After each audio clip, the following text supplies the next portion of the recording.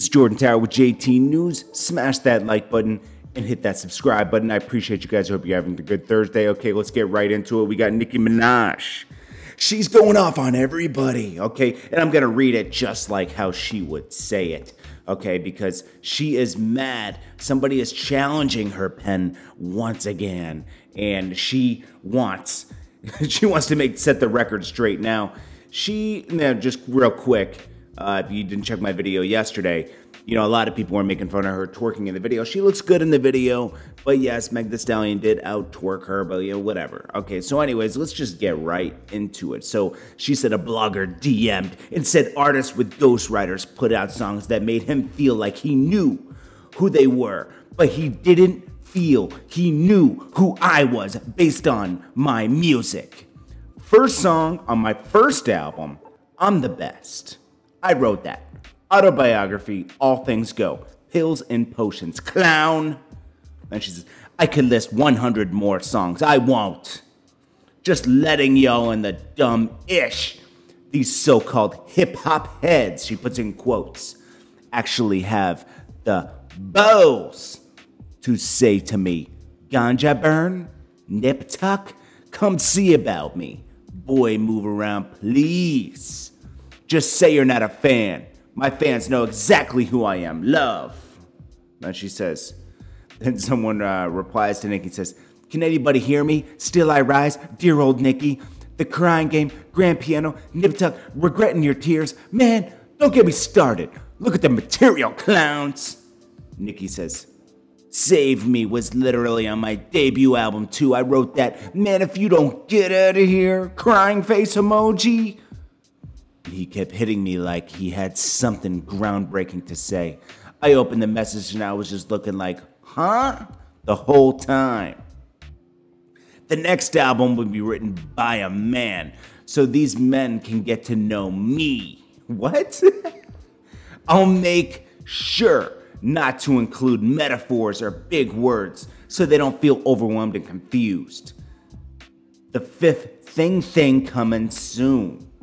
Oh, okay, that's her fifth album. I assume she's dropping an album soon. She's heating it up.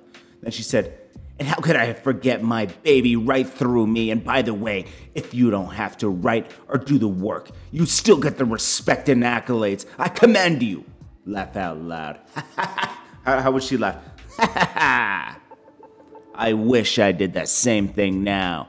That I see the hard work I put in didn't even matter. It's really all love. This is her replying to Hip Hop DX. Then, okay, so I don't know if this is her writing to Hip Hop DX or Hip Hop DX writing to her, but it says, my dude, oh no, this has to be Nicki. My dude said you know who another rapper is based off of, even though she didn't write it. So compare that to my debut album that I wrote. Don't have selective amnesia or hold me to a higher standard while disrespecting me in my craft. Goodbye. Then she keeps going. She comes back. I'm the best. Here I am. Save me, dear old Nicki. But all of a sudden, a ghost-written song drop, and you no longer know who I am? Knock it off, my dude. Of course, she's saying that word, but I don't say that word. Then she said, does Jay need to tell you he sold drugs in front of Marcy Projects on every album? For you to know who he is? Like, do people even understand anymore how dumb you all sound? Like, just stop. That's how she would say it. Now, there's this complex with some, you know, I don't know. You know, I think people do take Nicki Minaj serious. She's just letting the trolls get to her because, honestly, I don't think anybody's questioning Nicki Minaj's pen, okay? Nah. The only people that are questioning it are people that are trying to bother her, and she's letting them bother her. Let's just be honest, man. And I'm sick of the victim thing, man. I like Nicki a lot, man. The girl is talented, but, you know, it's just too much, man. You know, like, just let your work speak for itself. You got five, you're going on your fifth album. You get tons of features. If you let stuff like this bother you, you don't truly believe in yourself. And that's all I'm saying. She should believe in herself. And I mean this coming from love, like, I know she's talented. Everybody knows she's talented. But there's people that want to drag her down, and when you keep responding to the noise, you can't focus, That's all they're trying to do. Trying to get Meg Thee Stallion and Cardi B, push Nicki out, and Nicki's just going to be an icon now. That's what they do, that, man. And you know what? I'm going to tell you, like, Nicki is getting pushed out. That's what's happening. And she's letting it happen by responding to the noise, okay? Then we got some negative news, okay? I got to report this. So her boyfriend, Kenneth Petty, he has a colored past. I mean, he took someone's life and went to jail for it. So he's a felon, okay? But I'm glad Nicki's happy. Hey, everybody's happy that Nicki's happy, okay? Hey, happiness is key to life, okay? It's not all about money. Money can't make you happy.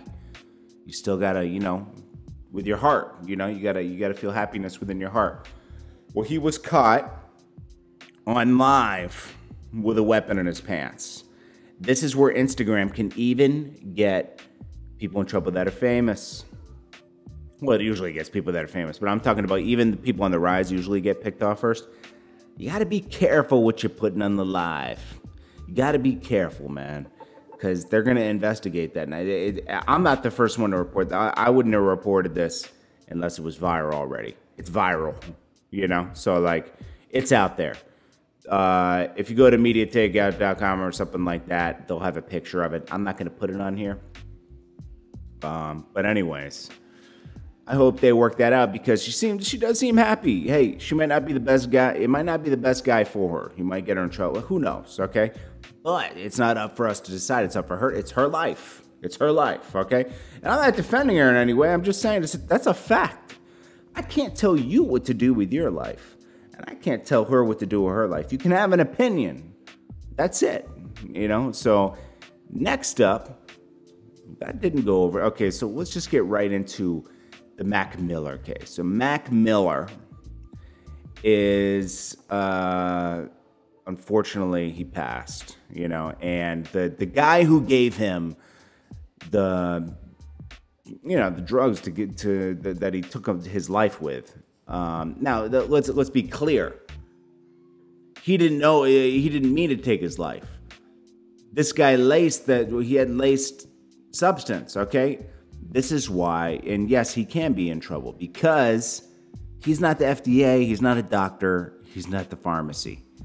And if they could trace it to you, you're going to go down. And now the United States has a case against him. Now there's leaked text messages, and I will read them, between him and this guy. They obtained Mac Miller's phone, and it says, McCormick, are you close to the cribbo? Of course, McCormick is Mac Miller. Johansson said, I'm at the house. What's up, hun? Cam, just work another 30. I'm out, love. Okay, I don't know what that means. I.e. petite. So it's like a group text, okay, between all these guys. So Johansson must be the girl. Okay, so Johansson says, do you want me to see if my other boy can come? Now are you waiting for Cameron? McCormick says, this is, again, remember, McCormick is Mac Miller. Okay, says, see what the deal with him is. Just need a quick G. She says, okay. McCormick says, muchos gracias. Anything? She says, no, hun, sorry. Then McCormick says, all good, I can wait on Cam. All right. Then it goes back to more text messages. McCormick, yo, Petite. This Petite's the guy the dealer that's under suspicion. Yo, what's up, man? McCormick says, did you hear back? Did you hear back about Addie? Petite. Oh, that's what McCormick said. Petite said, nah, I couldn't find any. I guess Adderall. Then McCormick says, all good. You don't have any lean? Yeah, perks. And then Petite says, I got some diluted twos. I don't know what that means. That's about it. I could get yellows and blues, though. McCormick said, blues as far as perks? He said, yeah, 30s. McCormick says, those are my ish. McCormick says, when can you get them? Oh, that's my, yeah. Then Petite says, probably an hour or two. They're 30, eh? estimated arrival. Okay, it says, McCormick says, any chance I could get 10 of those and 10 bars in a bottle? Petit says, yeah, for sure. I'll be back when I pick them up. Then Mac Miller says, for sure. Could you actually drop at the studio? Petit says, yeah, where at? He said, I'm at Conway. Let me send you the address. Then he sends the address. Is that far from you? No, not too far. I can make it. Then Mac Miller says, okay, word. Let me know on the way. Petit says, okay, I will. McCormick says, what time you thinking? I said, probably 1. Mac Miller says, that's for the blues too, right? Could I come through with one earlier? Petit says, yeah, that's all for it. I'm going to go pick him up right now. Then he says, actually, I can wait. Beautiful. Okay, sweet. Yeah, then it goes on with him between the girl. She says, Mac Miller says, I need a few things. She says, I have everything. Then he says, no, I need snowblowers and blue perks. She says, I have it all. Do you have the lean too? He says, no lean, but Adderall too. I have ox. He says, perks? Damn. Oh, man. It's so sad, man. So the whole text message is just out there. Basically, him getting the drugs and how much it costs. Total $1,000 worth of pills. Okay. Sad, man. Mac Miller had a lot of demons he was dealing with, and it's very sad that this happened to him, man. He seemed like a great kid, man. I only talked to him maybe once on Twitter or something. But he seems so positive. I mean, he is positive. It's just that he had his own demons he was dealing with. I guess I can only relate it to my demons. My demon is food or something like that. Like I'm always on a diet, because like I have a weakness for food. So I guess I could relate it to that, and it's sad, man, that things can grab a hold of us as human beings. It's very sad. And any one of these food could take my life, if I were to go crazy and lose control and be on 600-pound life. But, rest in peace, Mac Miller, and to his family and everything. And, hopefully they get some justice out of this. The guy seemed like a weirdo. Because remember, he did an interview right after this. He snitched on himself on TMZ. He said, yeah, I did it. I gave him the stuff. It's like, wow, bro. You aren't TMZ and you snitched on yourself. Idiots. Anyways, I wish Mac Miller was still here, man. But this is Jordan Tower with JT News. Positive vibes, guys. I hope don't let that bring you down. Live your best life out here. Love you guys. Peace.